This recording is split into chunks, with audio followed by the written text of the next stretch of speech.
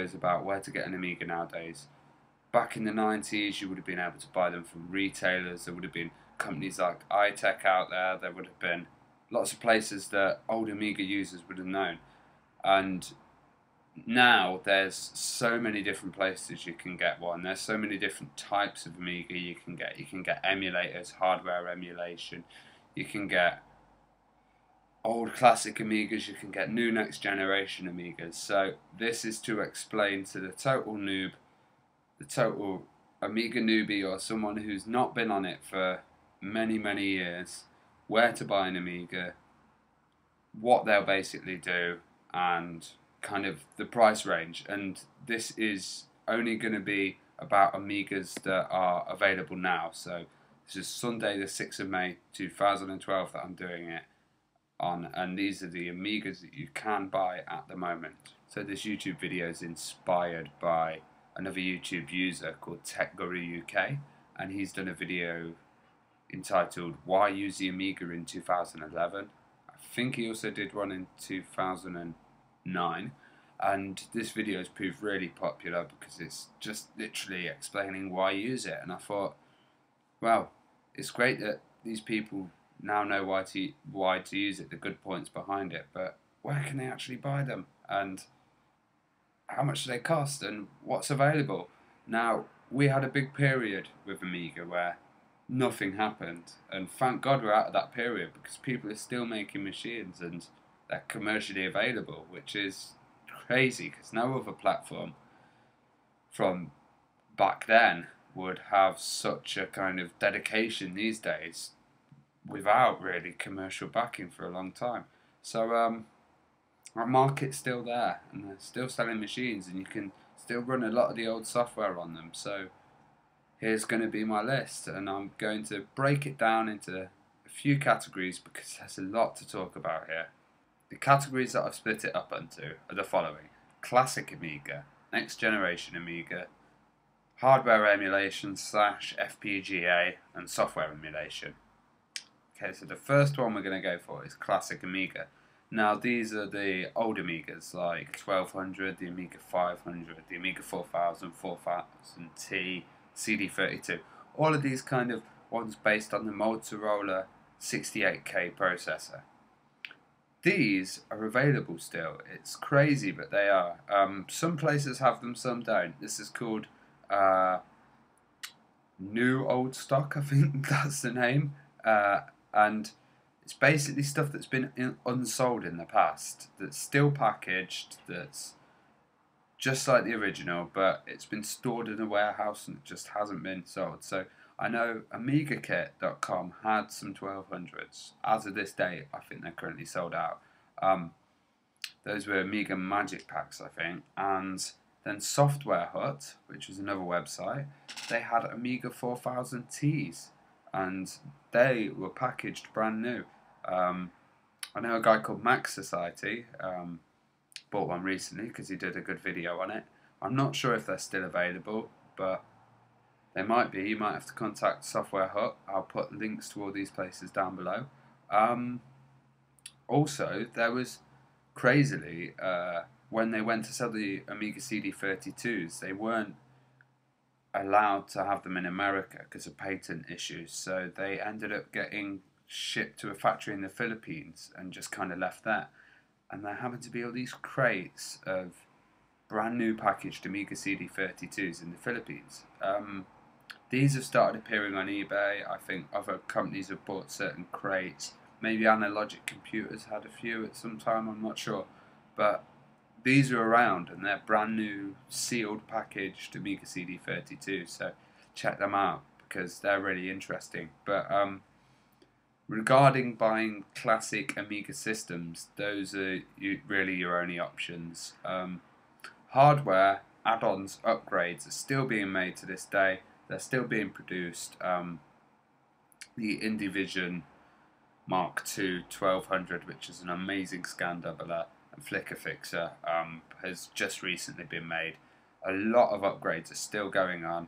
There's great stuff like the Zoram, which is a Zorro card for the Amiga 4000. So if you're interested in getting your old classic and upgrading it, then yeah, you can do it with a lot of modern technology and make it, USB compatible, all of this kind of stuff. But if you're looking for a brand spanking new machine, sealed everything, it's going to be a hard push unless these retailers have them in stock as new old stock.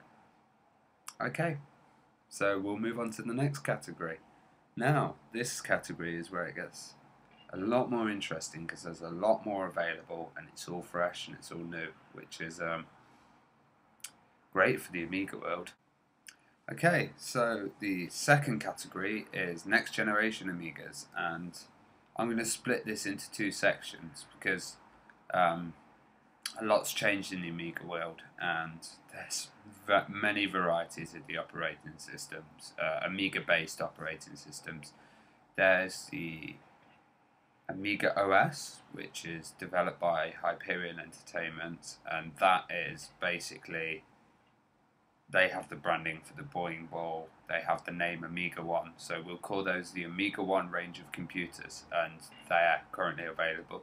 But we also have Morphos, which is an effort that was set up in the 90s when they kind of thought Amiga was going nowhere, there was no kind of development going on and stuff had got stagnant, so they decided to create their own Amiga-like compatible operating system and get it working on systems. So first we'll go for the Amiga 1 range of computers. Now let me have a little look. The first one that we've got available is called the SAM460EX, and I've seen this motherboard. This is a follow-on from the SAM440, which was the previous one they introduced. It's around £700 at the moment, £750. And that includes the operating system OS 4.1. Let me just check, yeah. And it's quite a good board. I've heard it's not that powerful, but it's got, PCI boards. It's got it's ATX form, so it can fit in many kind of different cases. It's not as sharp and fast, but you can get it up to 1.15 gigahertz, which is quite fast, but I'm not really that experienced with the next generation operating system, so I don't know how it affects it. This is merely based on what I've heard from people's reviews.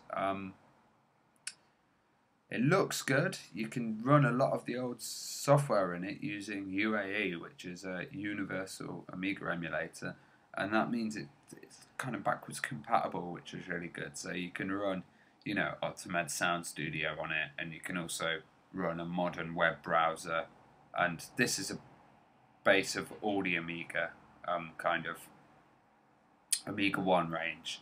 Now this is the lower end of the Amiga 1, so this is the kind of entry level price that they're trying to go for Amiga users. It's still quite expensive, but with these things, if you're making a custom and you've got a small kind of audience, then stuff's going to become more expensive. If you've got worldwide thousands and thousands of people, then it's going to get cheaper because you're going to be able to make more in bulk. But that's available at the moment at AmigaKit.com, and I also think it's available at Acube because this is the manufacturer of the board's Acube Systems, and the operating system is by Hyperion. So you've got the low end one there. Now we've got coming up the high end Amiga. Now this has just come out, and I think the first batch of them literally sold straight away, and they're now doing one. What are they saying here? They're saying they're commencing production of a second batch as of the 10th of March 2012, and will be accepting pre-orders in due course. It's on a first come first served basis. Now this is this is going to be the mother of kind of new Amigas, of the Amiga 1 range. This is dual core 1.8 gigahertz, and it's got an X-Zorro slot which is specifically made for this system. It's got a lot of custom made stuff. The whole board's custom made. It's it's a piece of art. It's very, very expensive. But you know, if you're a real Amiga head, it's worth it, and it's got such room for expandability and stuff. You can have, I think it's got lots of PCI slots. It's got you know, HD audio. It's got this XMOS chip, which is a kind of a programmable core that you can add on. So if you have like industrial hardware that you want to, you know, control a robotic arm with, you want to set a kind of a video display on LCD screens, you can control these cores using the Amiga 1. I'm not sure how that works yet, but it's got some really kind of good ideas about getting into the industry and stuff. As with this, development is always slower than the usual kind of fast development cycles that you get with other companies.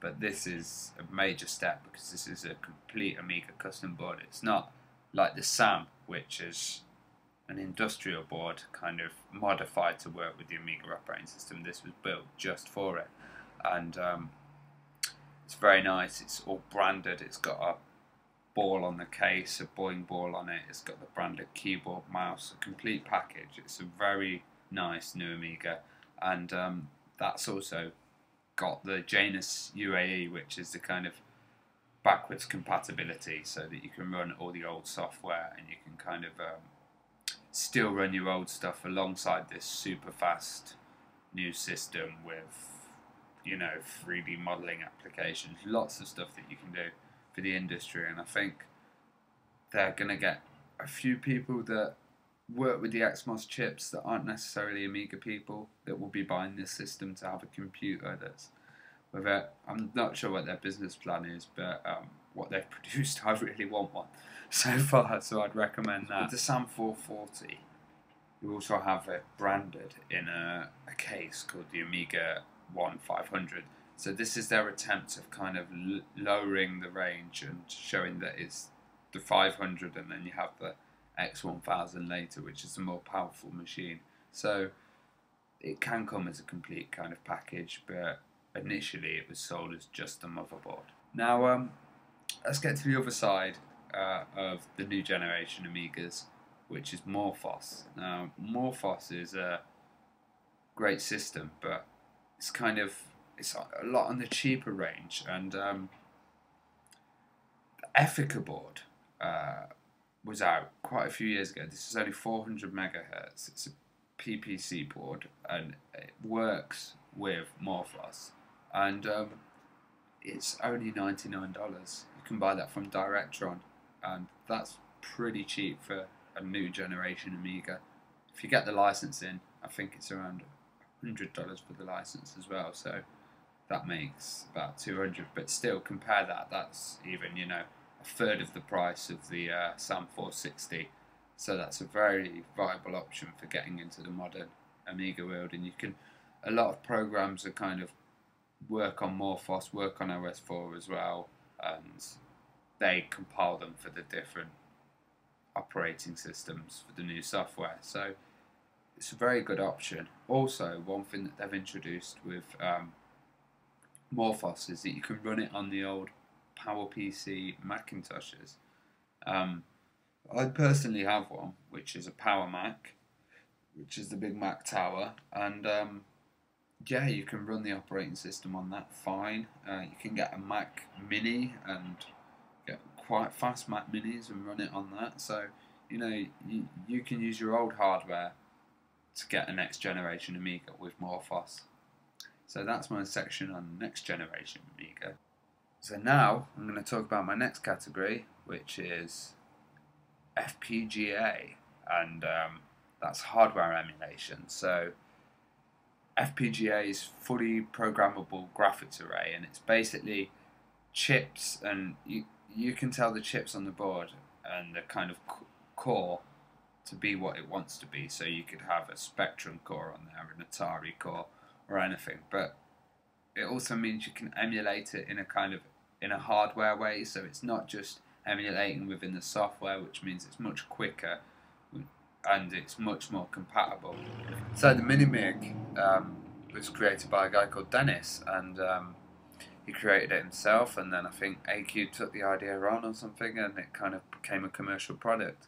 But what it is, it's basically an Amiga reprogrammed onto a board the size of a CD case, and it's got a lot of extra features. So you can have a VGA coming out of there. It's got a compact flash card that you can add on. I think you can update the core, change cores and stuff. You can boot off hard drive if you have a little controller called an ARM controller. And this is really cool because it means if you just want to get a classic system straight away and use it, this is really good for gaming, for all this kind of stuff. And it's very compatible, I think.